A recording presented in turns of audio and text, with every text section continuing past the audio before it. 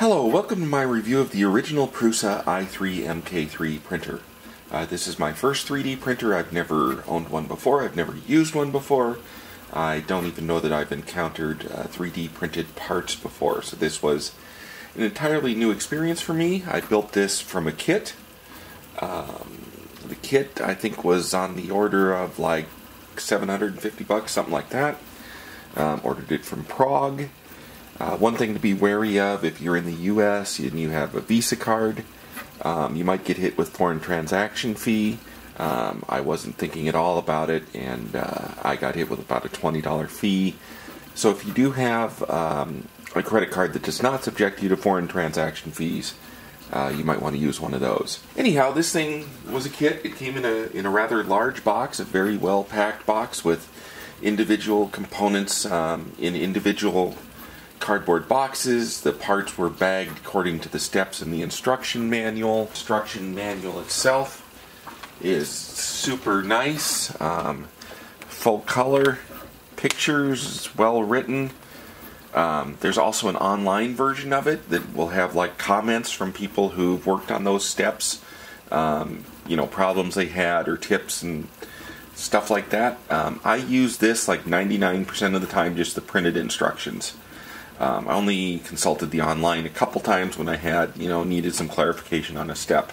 But anyway, it's nice to have the printed manual. This is the assembly manual, so as you can see just by the length of this thing, there's quite a bit to assembling the printer.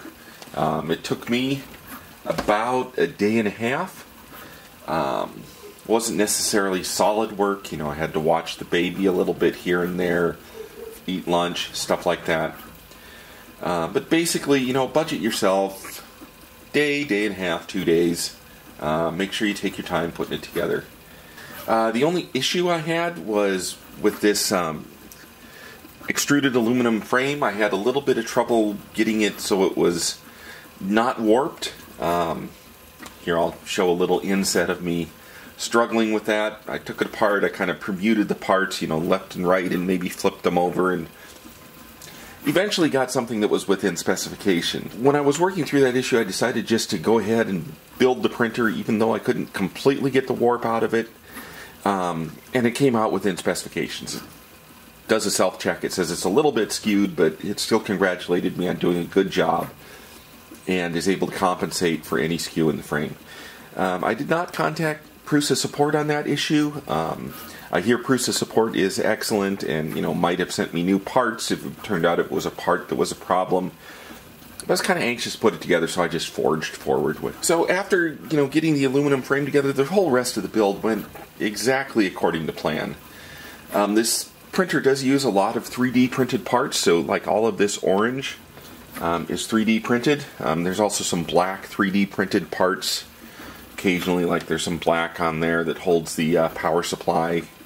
There's a lot of black here in the extruder.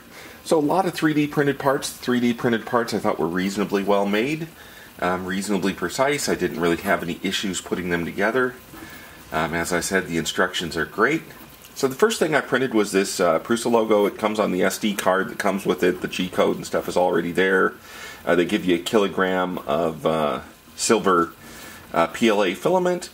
So I just, put in the PLA, and after calibrating the machine and everything, told it to go ahead and do this, and, it printed this thing out. And, I had expected, endless fidgeting with it to get it to work, because people say 3D printers are, finicky devices, but really it came out acceptably well. I did a little bit of fine-tuning with the Z levels, so I printed, a couple of them, and I wrote on the back. This one was at 425Z, this one was at 350. The live Z controls how close the print head is to the surface on your initial layer, and you kind of want to get it squished out a bit but not over squished, so it's kind of a matter of practice and trying a little bit, and you can dial it in just perfect on that. After doing that, I printed this dog. This is Buddy the dog, also on the SD card. Printed in the Prusa Silver PLA. Turned out great, I think. My daughter really likes playing with it. I do kind of supervise her because I don't know the durability of the 3D models. For example, my my pet dog got it, and he put some tooth prints in it rather easily. I think that's just kind of the nature of PLA, is that it is a relatively soft, light-duty material. But, you know, it printed this thing out. It looks great. It's detailed. It's dog. So silver is not my favorite color, so I did actually pre-order some Amazon Basics purple PLA filament. I had that on hand.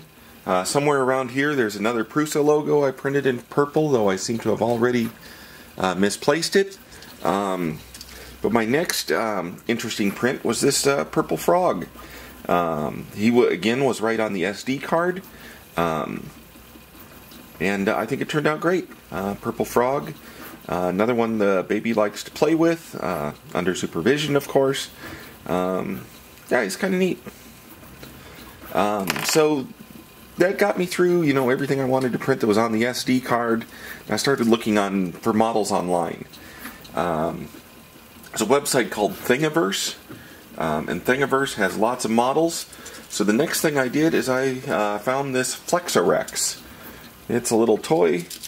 It's a T-Rex dinosaur. And the interesting thing is when it prints it all linked together like this. You know, with the hinges linked and the empty spaces inside and everything. You just pop it off and it's good to go.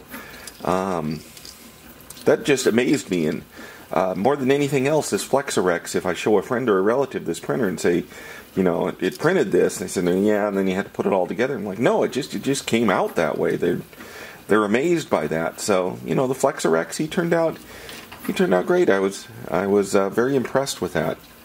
So the next material I started to experiment with was called PETG. Here's an example Prusa logo in PETG. This is Amazon Basics orange PETG.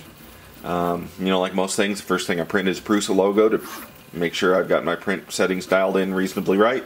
So PETG is a different material than the purple and silver PLA that I showed earlier. PETG, you print at a slightly higher temperature. It's got some better durability properties. It's better for parts. And one of the things that I want to do, use this printer for, is printing parts. So one of the nice things about a 3D printer is you can print your own parts for the printer. So this orange spool holder up here is something I downloaded off the internet and printed, as is this filament guide. So you download the plans off Thingiverse, you put them in the slicer, you slice them, you print them, and you know, you've made your own parts for the printer. You could also print all of these orange parts that came with it. You could print spares if you wanted to. You could print spares for the black PETG parts as well. But the goal was to really be able to print my own parts for my own project. So if you watch my channel, I do lots of electronic projects. Some of my projects I'll mounted cases. So here's a partially assembled laser cut acrylic case. So I get my laser cut acrylic from Pinoco. Comes in big flat sheet. And then you either bolt it together, as I've done with these two pieces, or you can glue it together with acrylic cement.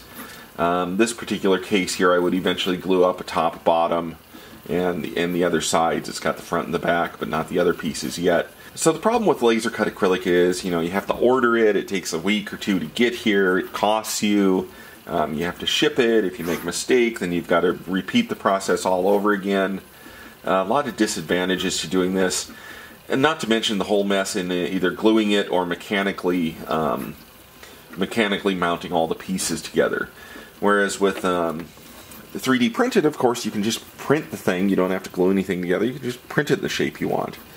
So here's an example of a case. This is for a dual gang version of the same power supply as this one. And as you can see, you know, I 3D printed the front, then I 3D printed the outer case. I didn't have to glue anything together. I engineered in some mounting tabs. Yeah, that worked out great. This was the first design that I actually designed myself, was this case right here. Here's an example PETG piece that sort of reproduces this front panel that was on this laser cut. I was able to take my 2D drawings from Inkscape that I used to do the laser cut and import it into SketchUp Make and do the 3D model. Then you just kind of pull it out into a three-dimensional shape. So that worked out cool. Lots of examples of PETG, because that's what I'm currently working with. You know, here's some structural pieces like the ones used in the spool holder. You know, they're very strong. So here's an example of a Raspberry Pi case that I printed. I downloaded this one from Thingiverse. Comes apart into a couple pieces. And it's going to mount a Raspberry Pi kind of on the back of the printer so that you can talk to this thing over Wi-Fi. So this is, an example of something that you could find on Thingiverse here. And then just for the heck of it, I also printed myself a 3D slug. And you kind of like the Flexorex. It too printed with these hinges built right into it. It's pretty cool. Amazes people when they see it and they said, "You actually printed that?" Yeah, I actually printed that. So that's a lot of talk about what I've done with the printer, the kinds of things I've printed. So I guess I'll just close by saying, a few words about the quality of the printer itself. The kit went together well. The thing works well. The default profiles and stuff, they printed my PETG and PLA stuff, with kind of the default settings. It all worked. It seems to be producing things that are dimensionally accurate. It came with very good manuals. I've heard good things about the support. There seems to be a large open source community around it, and there's active, friendly forum people who can help you with it. So finally, I'm very happy with this 3D printer. I think I'm going to get a lot of use out of this, printing things that I would have formerly laser cut. I think over the course of a few years, it'll probably save money in just replacing my laser cut orders alone. Plus, there's all of the additional value I'm going to get out of it by being able to do new and interesting things that I wasn't able to do previously. Would I recommend the Prusa printer over another printer? That's kind of hard to say because this is the first one I've owned. It does seem to be very well thought out, well documented, well constructed. Thank you for watching my video. Please visit my website at www.smbaker.com for more electronics projects and sandrail stuff. Bye.